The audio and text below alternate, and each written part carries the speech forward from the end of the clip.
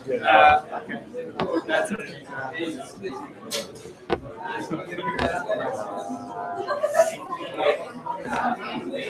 Hello, guys. I'll like I think it'll be okay. I kind of figured like there's a certain button. It's still not linked. Can you see PowerPoint now? No. No. I can't. I'm still seeing your face on the webcam. Just give me a sec. While we're setting things up. Good.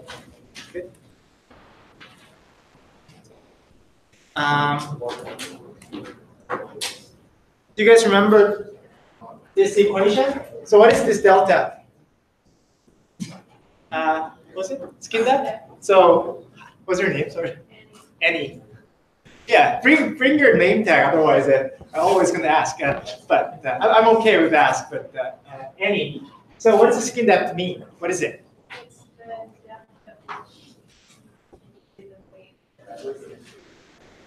Perfect. Yes. Like how much distance do we need for wave to be kind of decayed about 37%, right? So let's say like a large skin depth means like you got low attenuation, right? So if you got small skin depth, you got a lot of attenuation. So for GPR, we want to let's say we want to see deeper, right? So which one is better, large skin depths or small skin depths?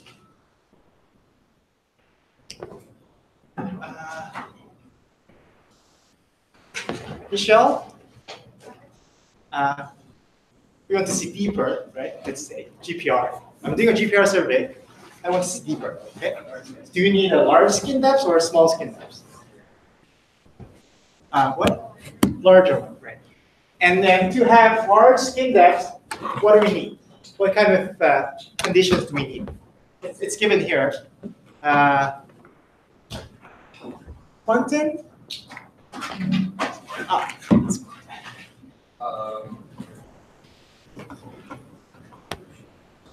Whenever that variable on top has to be bigger than the variable on the bottom.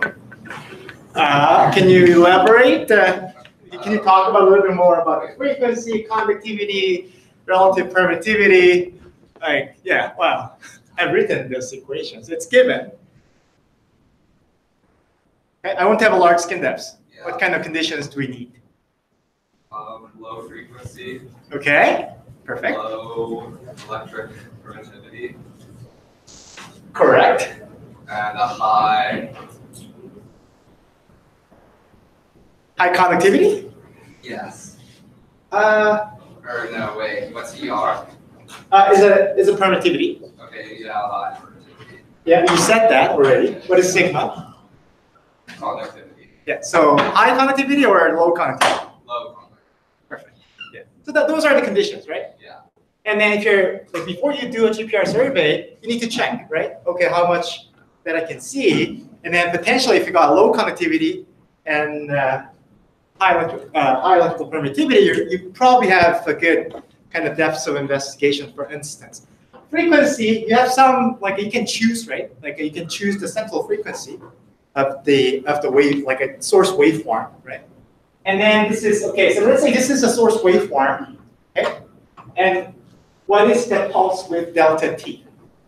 I think we've talked about this multiple times in seismic and GPR. So what is that delta t?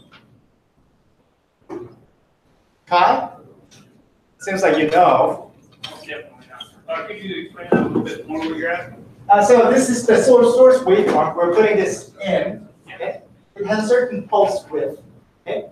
And can you express this delta t? Like approximately? We've learned central frequency is a function of central frequency. Yes, over central frequency. So that's the factor that you can actually adjust, right? So you can, okay, I want to see X amount of depth, I can choose certain frequency, like 100 megahertz or whatever. Okay. And I'm just going to run this app again, right? So this was showing basically two pipelines, for instance, wires or whatever. And then we're doing a GPR survey along this line. Right? And then this is the sort of the data look like. Okay, so it's a hyperbola. Okay? Because of the we're measuring the reflection, right, from this point at the surface. And just imagine, so I'm going to increase the epsilon r. Okay, so epsilon r determines the velocity, right? So let's suppose I'm increasing the epsilon r. What happens to velocity? Decreases, right? So what's going to happen if I increase the epsilon r? What's going to happen to hyperbola? Any? Yeah. How? Okay. Is it going to be stiffer? Well, it's 1 over the velocity. Yeah. Yeah. Is that correct? And again, going back to, so frequency, central frequency FC is about 250 megahertz, right? And if I'm increasing it, what's going to happen? The wave, like the pulse width, what's going to happen?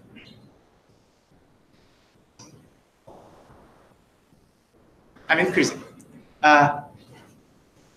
Lucas? Decrease? Yeah. So we're getting more resolution, right? So by increasing the frequency, we're getting more resolution. Right? So we can potentially see like a really thin layers. Right? And I think that was about it. And you can estimate the velocity, right? Like by seeing the slope of this large offset, right? So that's 1 over b, like 1 divided by like. That's the slope was what? Because it's a two-way travel time. Learned about that, and also.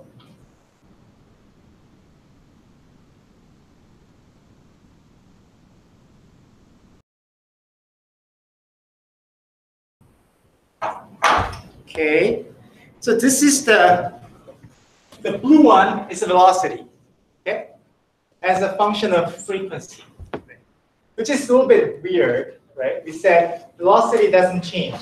If you actually think about it, that's actually kind of like crazy, right? Each frequency has a different velocity. Each wavelength, let's suppose you got a different frequency, and then that has a different velocity. But we're not gonna worry about that because we're in this regime, right? Your velocity is constant. And remember, this is high frequency regime where we're kind of ignoring all the diffusions, right? So that's where we are. And this equation holds, right? This equation, B, which is a constant, it's independent from frequency, is actually in here. So suppose, as I said, like now I'm changing the epsilon r to 80.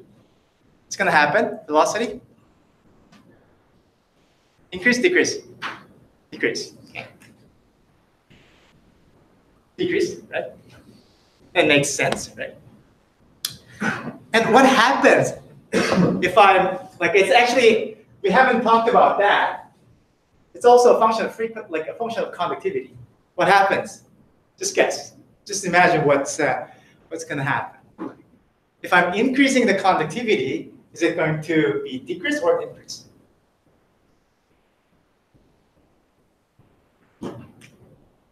Increase? If I'm increasing the conductivity? Decrease? Okay. This is log conductivity, so -1 is 0.1. Yeah, so it's decreasing, correct? But it doesn't change on this regime, wave regime, right? So this equation is actually correct, right, at that regime. It's important information. And the red one is the skin depth, right? So we got two definitions here for skin depth, one for diffusive regime and the other for wave regime, right?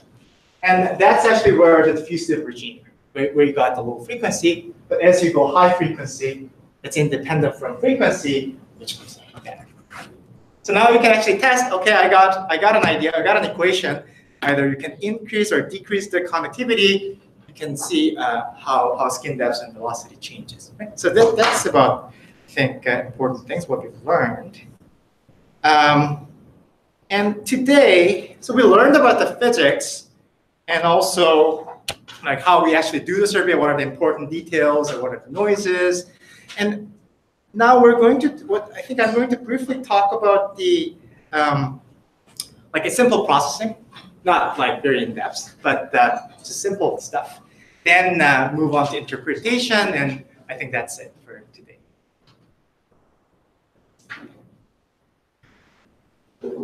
So I think it's actually almost very juvenile. If you think about what our actual processing are in these days to kind of process real data, but I think still kind of important information or important technique. So we're gonna somehow we're gonna convert that from time data to depth, right? So our data is in time, but we want to somehow get an information about the depth, which is the Earth. Then remember the amplitude is decaying, right? As it propagates. What are the two factors that amplitude decays can make an impact to amplitude decays? Could be a gold star question. Okay, John. Oh, you like the gold star? Okay.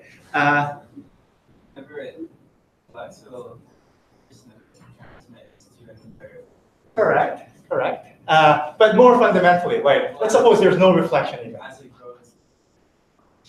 Right? Because of what?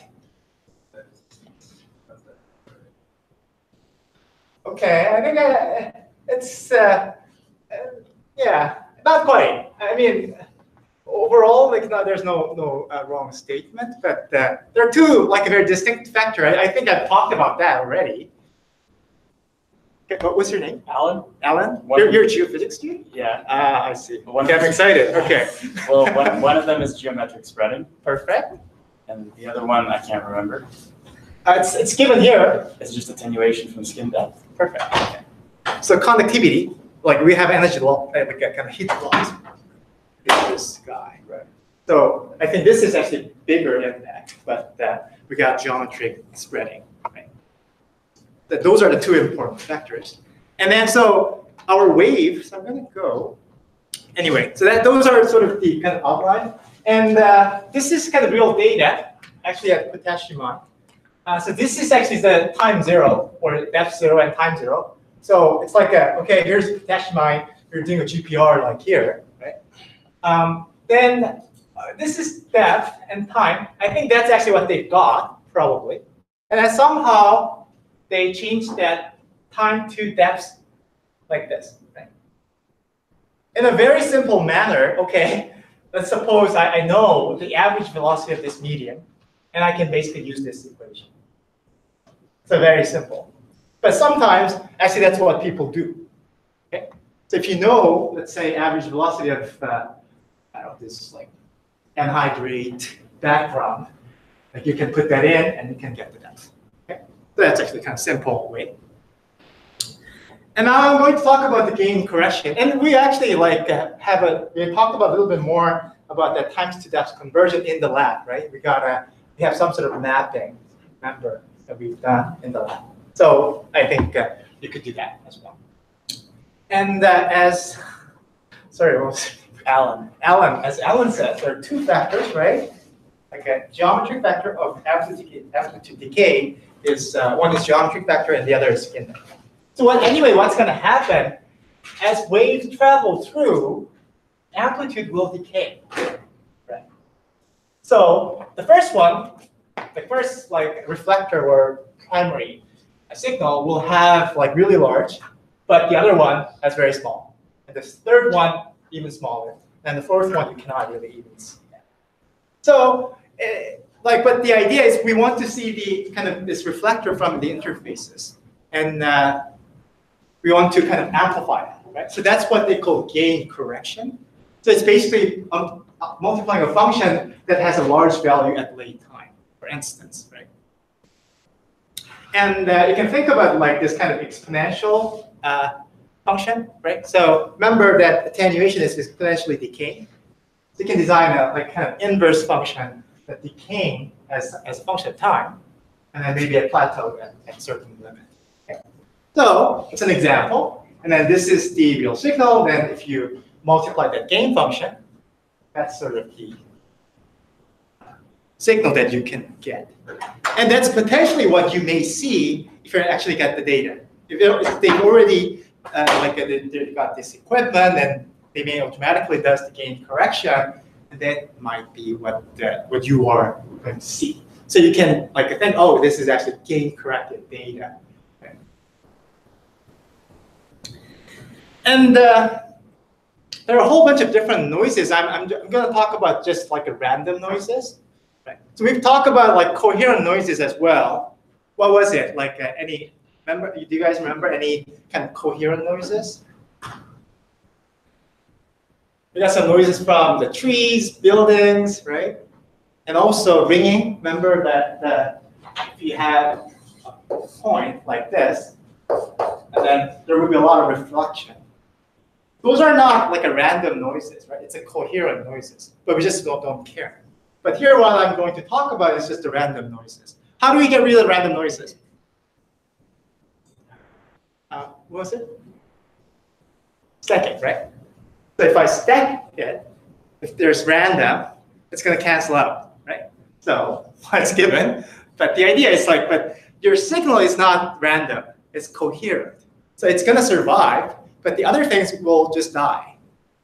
So this is, for example, no stacking. And 5 stack, 20 stack, can actually get more coherent data set. And GPR, the measurement time, so trade-off the stacking is it takes longer, right? Let's say you got 10 stacks, takes, I don't know, 1 second. But if you got thousands and hundred thousands of stack, it takes longer time, which could be kind of expensive. But GPR, we're talking about hundreds of nanoseconds, and I think it's not that. You can actually got quite a bit of stacking, right, for a given amount of time. And so that stacking was actually so you're measuring multiple, your multiple survey, right, in time. But you can think about a kind of in this axis. Do you remember what I meant? So the other one was, okay, so you got a transmission receiver, and you're going to get 1 here. And that's chop 1. Then you're going to do 2, 3, 4, then stacking, right? So that was the first case. And the other case, you can basically kind of sum over in this direction in time. So it's basically similar idea, but so it's what they call averaging. It's a moving average. So you're starting from, let's say, 5 points here, and then average it and assign to 1 point. Then do a whole bunch of moving average in all the direction, and you can reduce the noise. Right? So that's kind of simple smoothing, but its idea is basically the same. Lucas?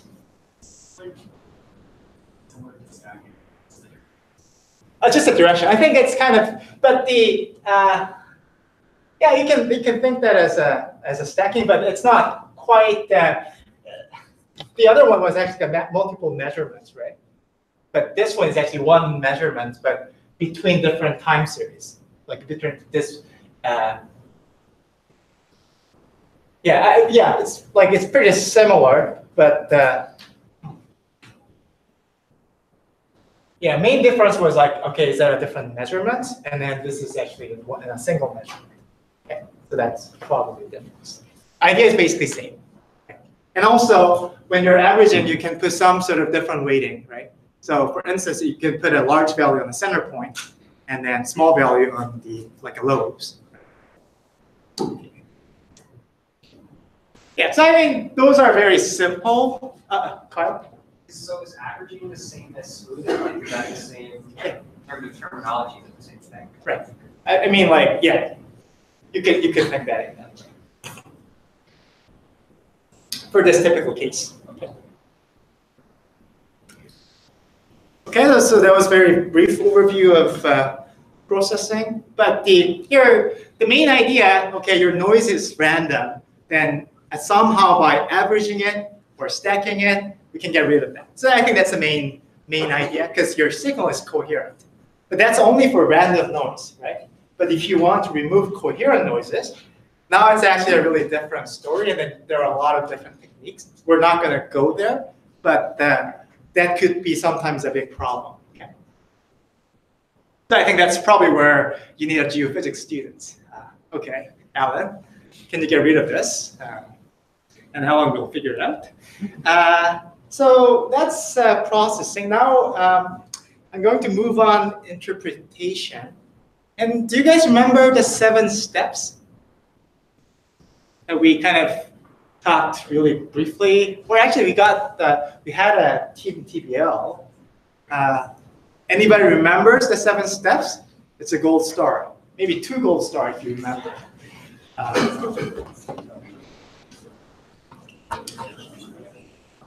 Anybody? Take a look at your note. What's your name? Wemi? Wemi? What's that? First? The first step is the setup. Setup. Okay. What is second? Your diagnostic physical. Okay, physical property.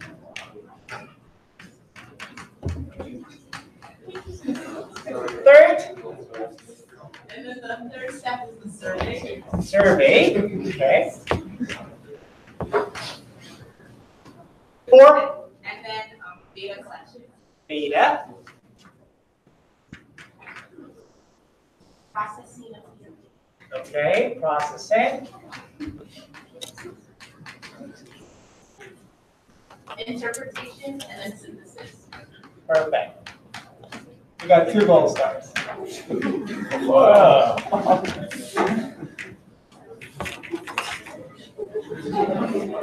After I'm writing down, it looks like very trivial, but it provides us as a template. It's a framework that we can I can communicate with you guys. Let's say Arno has a problem, for instance, well, like a geoscience problem, not a problem. Yeah, you're a good student. And then like Arno wants to ask me some question, but it's very hard to start where I'm going to start, right? But if you have a framework of geoscience problem like this, it's actually nice. Let's say, oh, Sagi, I got a question about GPR survey. And how do I set the frequency, for instance, right? So I mean, having that kind of 7 steps in mind, it's nice to understand what the problems are, and kind of it's actually easier to work with. Okay? So I'm going to use this 7 steps when I'm interpreting the data or a problem. So remember, I talked about the potash mine. That's actually, I'm not sure, I just scarred from the Google. They said that's a potash mine.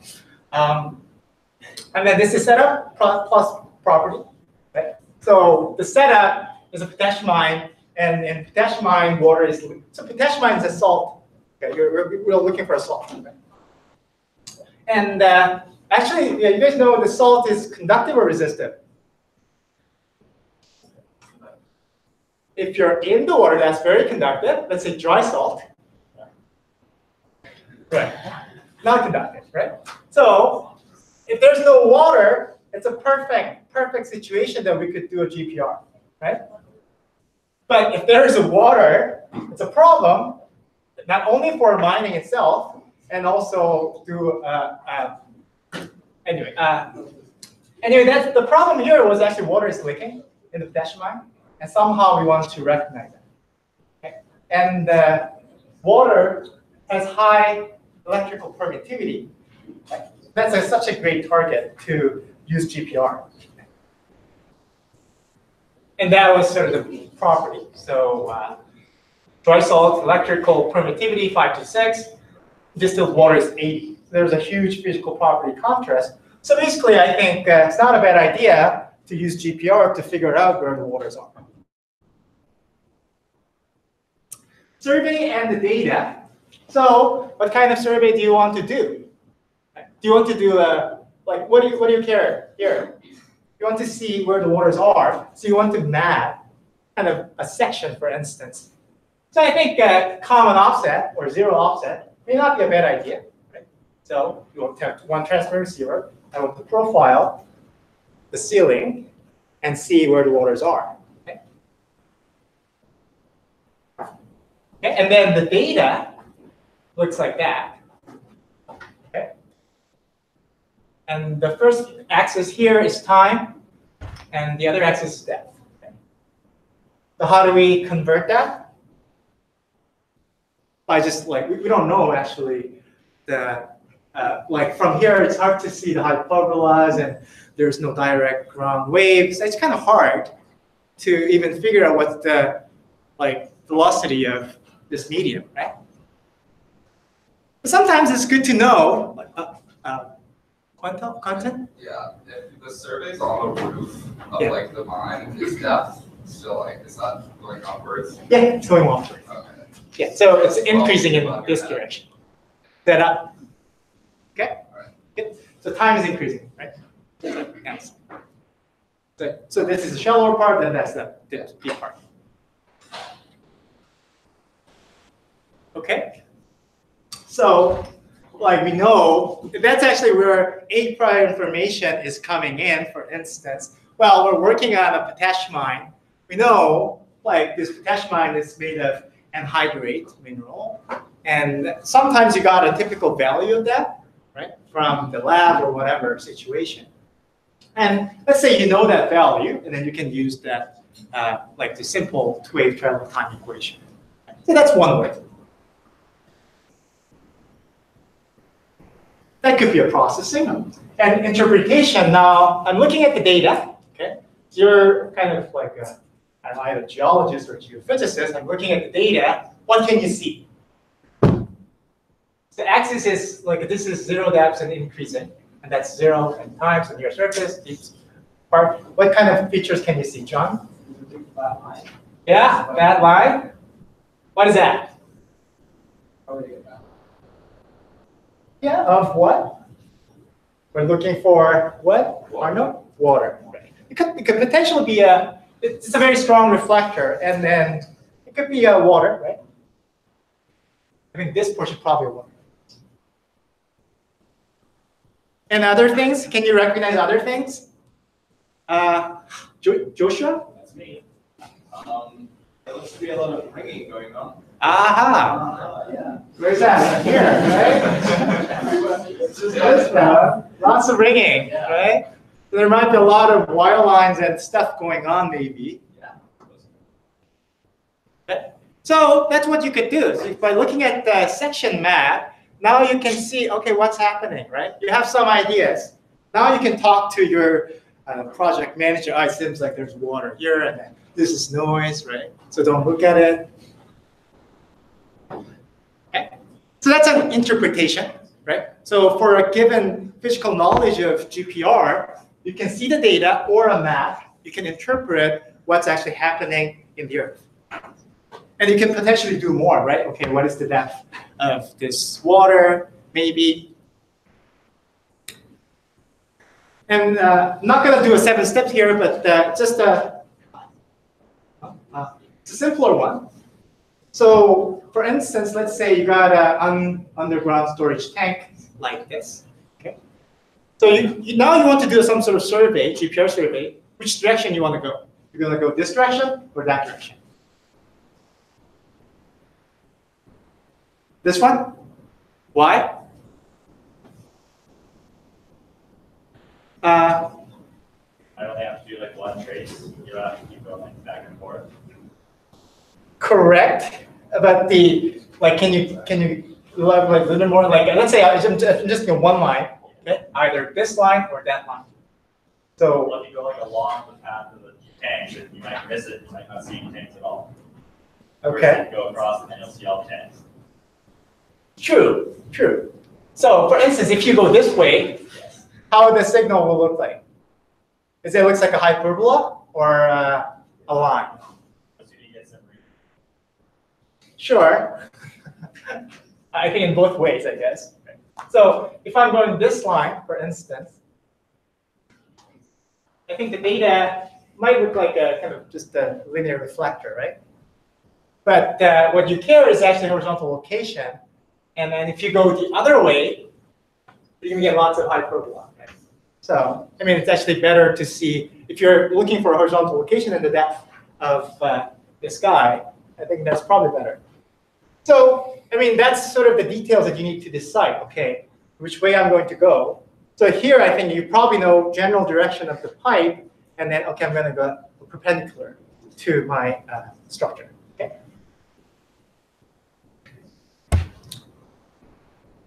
And that's the data, look like. So you can see lots of this underground storage tanks. Okay. The first question here, okay, can you obtain a background velocity? How? It's a gold star question. How do you obtain? So let's say just a single hyperbola here. Can we decide the background velocity of the medium? Anisha? Yeah. Anisha, is that right? Intercept? Where?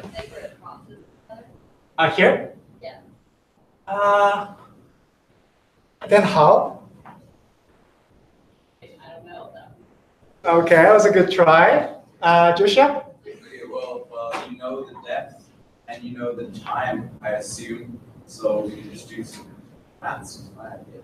But the depth is usually unknown, right? Oh, okay. Yeah. So let's ignore it. Like we don't know usually this one, right? We usually have a time. Yeah.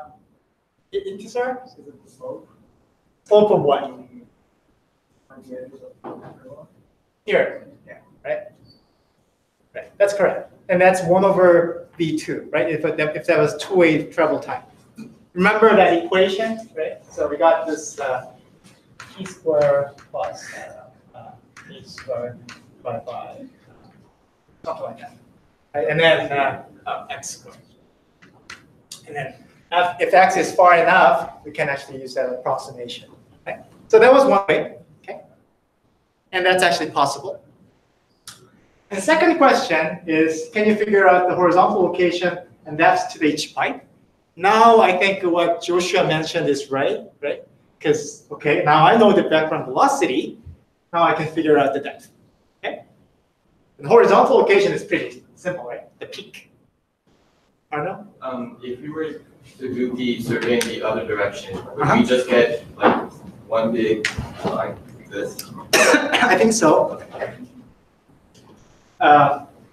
Yeah, and then I think that maybe at the end, like this. Okay. Yeah, if we're kind of crossing the full length of the that.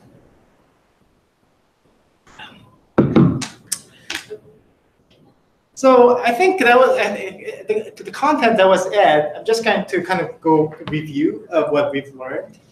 So introduction. So GPR is an electromagnetic method.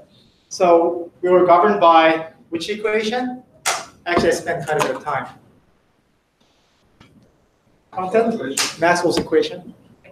So Maxwell's, like, it's governed by Maxwell's equation, and it's called electromagnetic.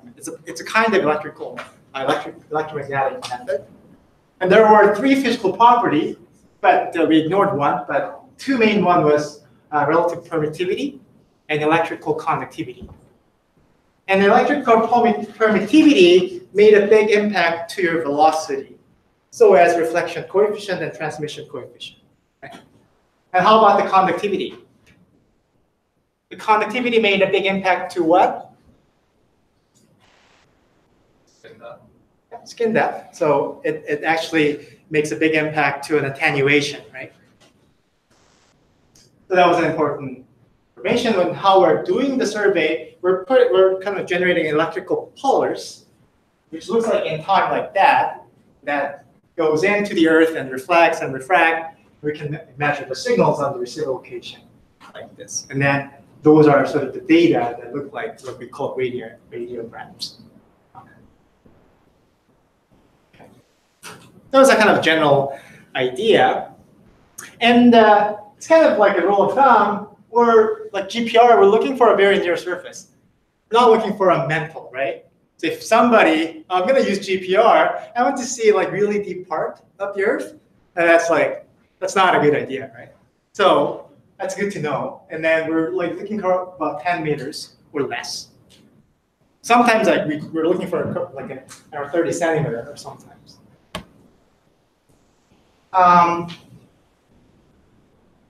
Yeah, and there are a whole bunch of other applications like geotechnical problems, fractures, slope stability. I think that's what probably you guys are interested in a lot. Yes, is that right? Geotechnical problem is kind of main interest for you guys. Right? And find buried infrastructures, pipes, wires, and storage tanks. Sometimes, actually, I was looking for a different case history. They actually used for dead body. So there was a murder in Sweden, and they actually used GPR to find that body. So I mean, like geophysics is what's cool about is actually it can be applied to a whole bunch of different problems. That like the idea is that you cannot see it. It's something in the ground. I want to find it. Right? So that was their example. Yeah, and then near surface soil properties and infrastructures, right? Joshua? Sorry, my question was, you're using it like 10 meters or less. How does it apply to glaciology, which is one of your examples on the first day? Yeah, that's a very good question, but that depends, right? That depends. That depth of investigation depends upon what? Okay, so we talked about the probing distance. What was the equation? 3 multiplied by skin depth. And if you think about the glacier, what is the skin depth, right? It's actually huge, right? It's almost perfect resistor. So I think that depends. I think it's a very general comment. Rita? How would you use it for slope stability? That's a good question. I'm not 100% sure. I think I think you can even like kind of even just you can think about like a site characterization, for instance. Like, okay, I want to see a general structure of alluvium and the basement, for instance, or whatever material that we have.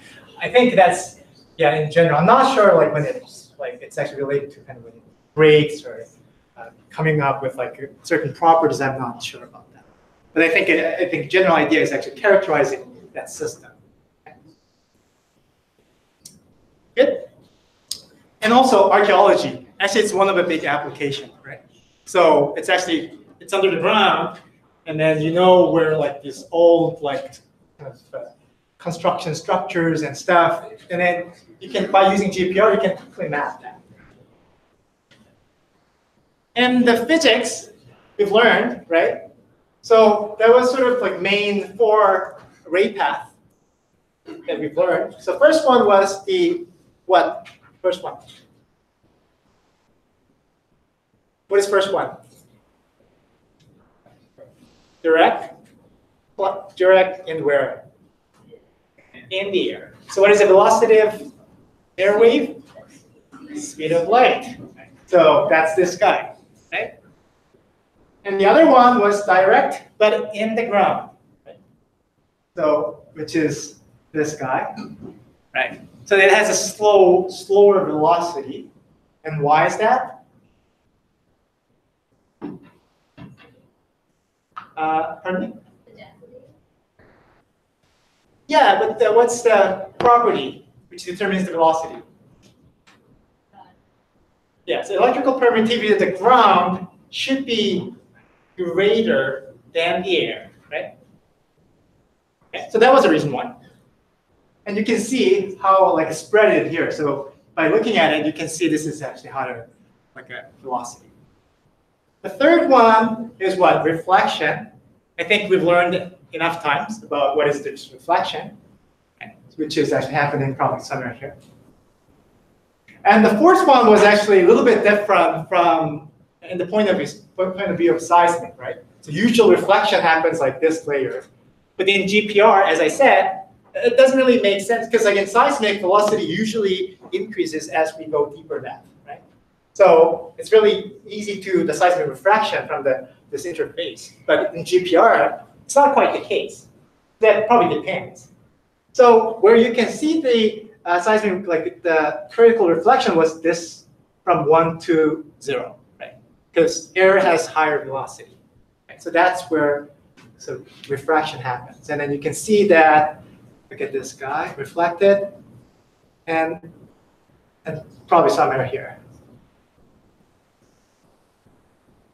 I think it's kind of hard to see here, I guess, in the movie. Anyway, so those are 4 main waves. And then if you draw that,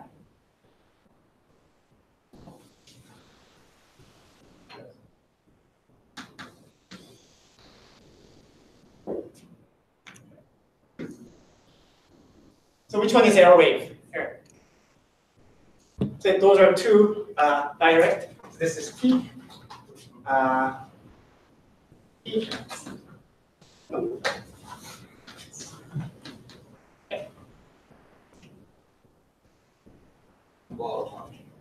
It's a binary question. Is this error wave? What's your name? My name? Yeah. Yeah. Gavin. So this is error, right? Yes.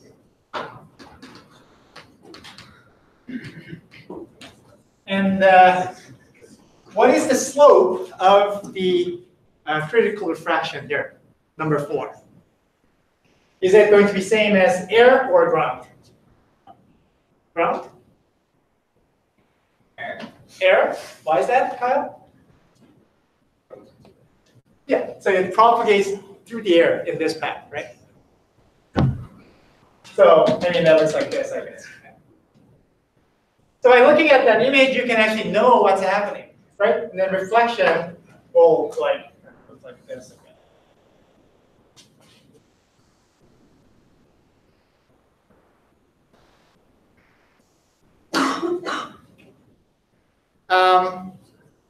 Yeah, so I think that was sort of the ideas about basic physics and what are the physical principles are.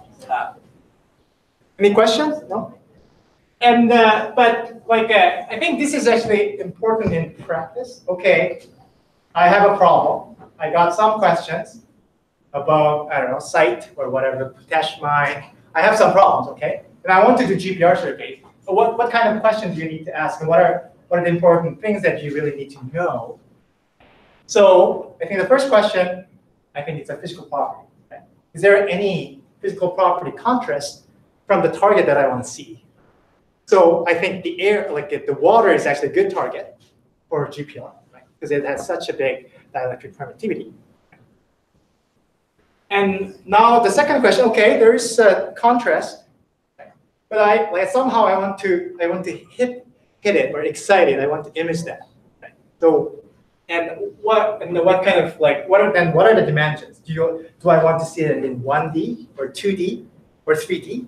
Right. So sometimes 2D is fine. Let's say finding this kind of storage tank. I want to locate the horizontal location of the depth, and 2D is fine. But if you want to know, okay, what is the length in this direction? And now actually that's the point that you need to know. You need to do a 3D survey. That's sort of the thing that you need to think about. And then with that question in mind, now you can kind of pick up a survey type. Okay, so this is a CMP survey or common offset survey. And now you need to think about what are the spacing do I need to set up, and also operating frequency, for instance. When you're setting that up, you always need to go back to your physical understanding about the physics. So I think it doesn't tell a lie. Physics doesn't tell a lie, right? So this is given equation. And to see a vertical resolution, we have some sort of rule lambda over 4. And we probably have some sort of a trade-off for seeing a 2 target. Right? If that's really close enough, we cannot see that. Right? And if you really want to see, you need to increase your frequency. And those are sort of a given equation, but that's based upon the physics. And also, didn't put the antenna length. It's one of them.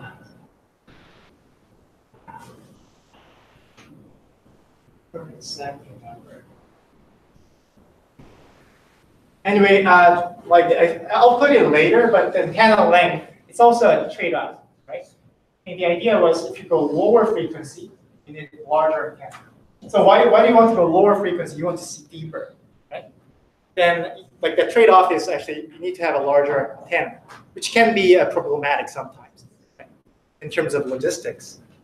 Let's say you want to go North Pole, you need to move this like a large antenna to see deeper, could be a problem. Right? So that's a trade-off. And the probing distance, that was an important concept, right? Because signal attenuates because of the conductivity and also other things. And then probing distance about 3 skin depth. And this skin depth is a function of frequency, conductivity, and electrical permittivity. It depends upon which regime you are in. But it's a little bit different. So if you're in the wave regime, right, it's a function of conductivity and permittivity. But if you're in the diffusive regime, it's a function of conductivity and frequency as well. But we assume usually we're in that domain, so I think that's probably more important equation for GPR.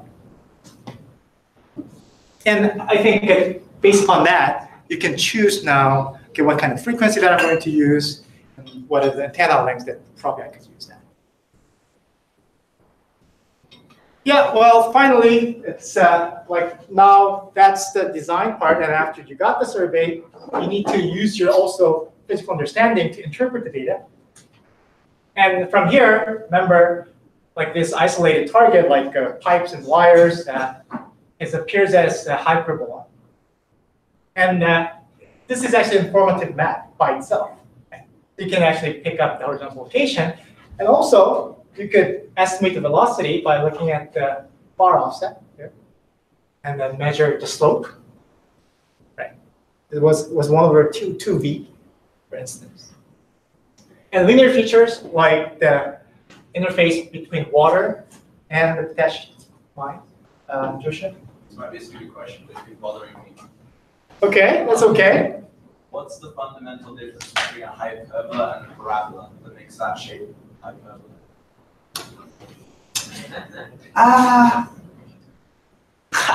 You know what? That's an English question to me. I'm not 100% sure what is the parabola exactly. What is parabola? I'm not. Do you guys know the equation of parabola? Yeah, y equals x squared. So okay, y is equal to x squared. It's a parabola. Oh, yeah. Well, the hyperbola is y squared x squared. That's that good. I'm not sure that's like answered the fundamental question. I'm not sure that's like I think it's a different equation. The shape is different. But the where's the if you look at our equation, I think that's very clear. It's a hyperbolic equation. Yeah. Anyway, so now, like from our understanding, we can interpret data, extrapolate your velocity, location, and the depth of interfaces. I think now we're good to go. I think that was it for me is today. Any questions? So on Monday, we're going to have a quiz, GPR quiz. And on Wednesday, we're going to have a midterm. So midterm, we'll have multiple choice questions plus short answer questions. Thank you, guys.